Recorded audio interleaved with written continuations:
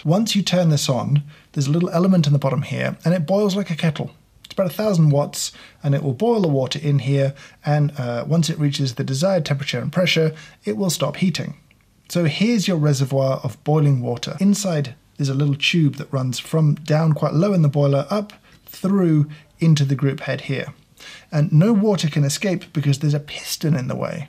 And the way that these things work is when you lift this up, the piston goes up as well, exposing the exit of the little tube in here, meaning water can fill the chamber above the coffee to the piston. That's the water that when you press, you're then driving through the coffee. Very simple.